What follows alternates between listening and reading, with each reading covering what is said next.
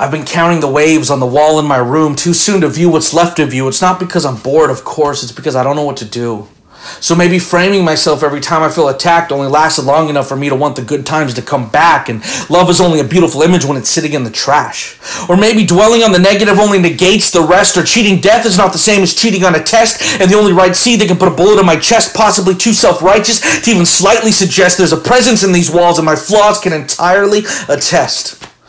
I know it's easy to look at someone who's crazy and not know what to do, but if you didn't have something this vital and you wanted it, I promise you'd be crazy too. Because the world sometimes feels like it's not a safe place, like you're forced to be born and then told you're going to die someday, or maybe the lights were left on, but God has moved on and walked into the kitchen nook to book himself another 3-night stay. No, Jesus, forgive me. I don't know where to go from here. Losing someone I love out of death and then losing myself out of fear. To all the people relying on a miracle who are still miraculously here. There's no way you don't matter because your family is here.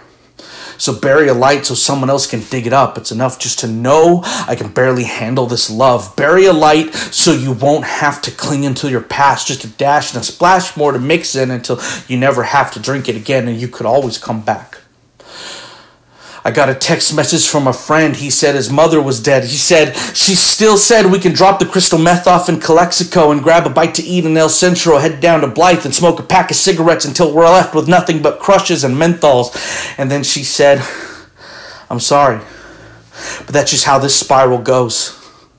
But I want to tell you, there's nothing poetic in craving death. There's nothing beautiful about wanting to die, but there's something beautiful about having those thoughts, honoring them, recognizing that you're better than them, and then choosing life instead. Because I promise you're worth having here.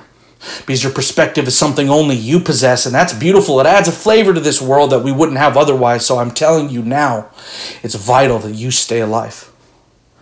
Yeah, you.